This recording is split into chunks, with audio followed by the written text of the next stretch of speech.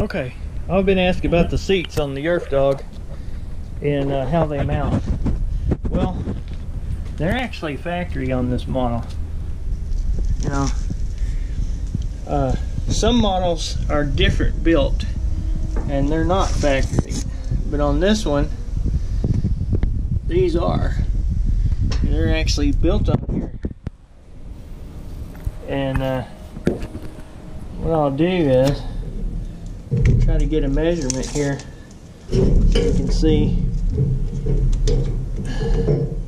how they're mounted. I hope you can see that. It looks like 10 inches from outside to outside on those brackets. And then the bolts are adjustable.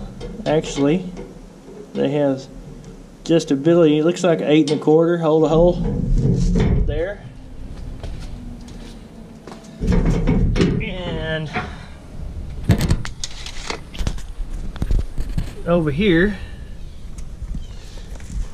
the I'm kind of one-handed here, so let me these tabs should be center mounted, or I can't read it, sorry. 1 foot and 1/4. Am I reading that right? That's what it looks like. Tab to tab, outside to outside, and then you'd center that up for the bolt holes. And I'll get back here and see if you can see.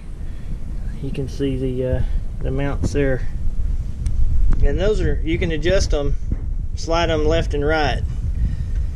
And let me get back around here to the other side. Sorry, I'm trying to stabilize this thing here. See, they're adjustable. They slide forward and backwards on. They have sliders. And bring it around here.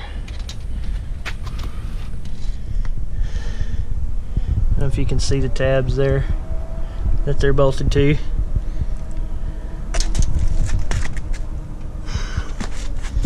All right. Some of them are built different than this one. This one happens to have them factory, and a lot of the other Yerfdogs just have a bench seat, but this one came like this. I found that not all Yerfdogs are equal in size.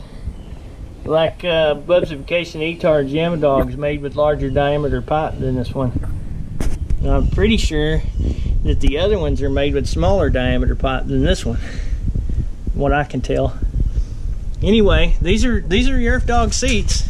They're actually you can get these online. They're not terribly expensive.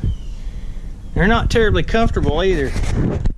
Now, they're great for cornering and stuff, but man, they need a pad. But yep, there you go.